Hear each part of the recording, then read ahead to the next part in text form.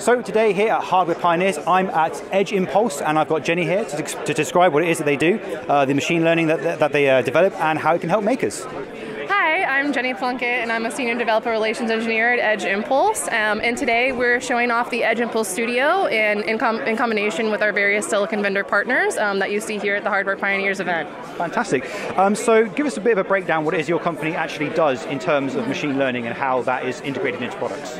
Yeah, so Edge Impulse is a cloud-based software as a service platform where you can design, train, and deploy your own edge machine learning models for various IoT devices and physical world sensor data.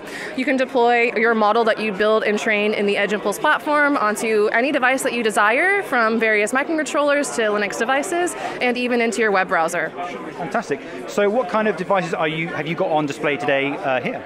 Yeah, so today we have a bunch of different devices on display, from our Arduino platform, like the Arduino Portenta, the Sony Expressence. We also have a bunch of various development boards that have been created by our partners, like Canary. And I also have a object detection model being shown on the OpenMV Cam H7 Plus. So what microcontroller is that running off, sorry? What platform is that? Or is that actually connected to a laptop, sorry? So this is an object detection model that is running directly on the edge on the Cortex, I think it's a Cortex M on the OpenMV Cam Plus.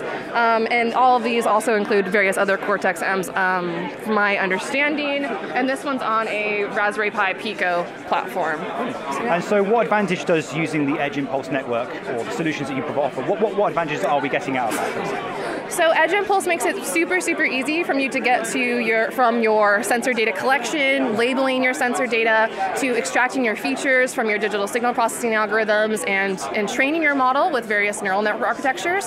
All of that is super easy to do in Edge Impulse, and we're a low-code, no-code platform. No code? Yeah. We provide all of the code open source available for you to use in the Edge Impulse tool, so you can get started basically from your raw sensor data all the way to a trained and deployed model within just a few minutes.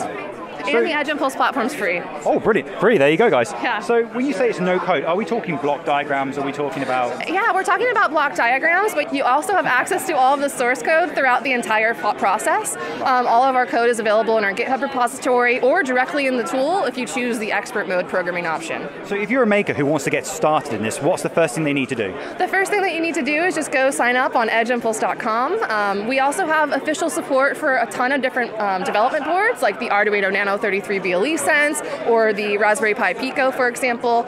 Grab one of those boards and start collecting your sensor data, and think about your machine learning use case. For example, an easy thing to get started with is gesture recognition with accelerometer on board your device. Fantastic. Well, that was a fantastic interview. Thank you ever so much for your time. So if you're a maker out there who needs to put some AI onto their microcontrollers, give Edge Impulse a look at.